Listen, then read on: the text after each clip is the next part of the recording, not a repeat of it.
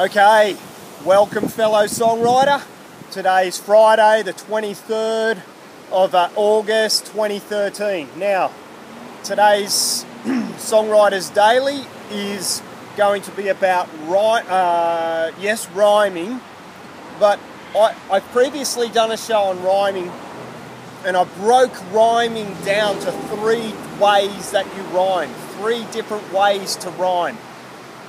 That's, as far as I'm concerned, that's what you break it down to, because in certain books and teachers really seem to complicate it, and you kind of think, wow, I don't even understand what that means. So I really urge you to have a look at that previous video. It's a fair way back. Anyway, but today on the rhyming, I want to speak about just one factor of the subject called rhyming in songwriting, and that simply is that it's not always what we want as songwriters to get what they call a perfect rhyme. So don't worry about the name of it, but just a rhyme that is just exact, like run, fun, right? You can use perfect rhymes, absolutely, but somehow these days it's almost more beneficial for you as a songwriter to not quite have it perfectly rhyming, because it's slightly considered a little bit I don't want to state exactly what it's considered, but I think it's something like a little bit more sophisticated, or a little bit more craft, or a little bit more skillful to not just have to have it so run, fun, you know, undone. Instead to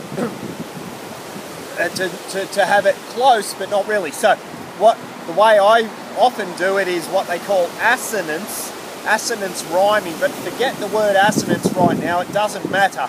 It's not about what it's called, it's about the way you use it. And assonance simply means, like in one of my songs I'm writing right now, it has moving at the end of moving, rhyming with blue.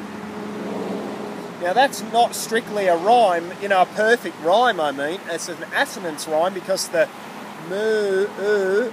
in moving, the in moving rhymes with the blue, blue, in the word blue. Even though there's the ing, moving, it still has a part rhyme in there. So you got the moving and blue, okay? And that's what's really good to do in songwriting. Now rappers do it all the time, and they even change the sounds of words to make them rhyme, which I love. I love how they do that. They're very, very talented. I love rappers for that. So anyway, that's it for the show, okay? You don't have to have perfect rhymes, so don't let it stress you out trying to think of a lyric that rhymes perfectly with the line that you're trying to rhyme to. Don't do that. Don't let that bother you. If you have a perfect rhyme, that's okay. If you don't worry about it. You can find one that's something like it, that has a sound in there something like it, and that'll work perfect too, okay? Good luck with your songwriting. Really make your own luck by working hard every day, turning up as often as possible. I say every day, but you know what I mean. If you don't get there today, don't stress out, but try to make it every day. Turn up for work, because your work is like my work. We're songwriters. We write songs for the world, for the people of the world, and certain people are going to love our songs, and that's our job. We're writers. We're songwriters. It's beautiful, isn't it? It's lovely. So thank you for watching. I can't wait to be back on Monday. Be in touch with me. Let's talk and keep building each other up. Okay, all the best. Big blessings. See you next week.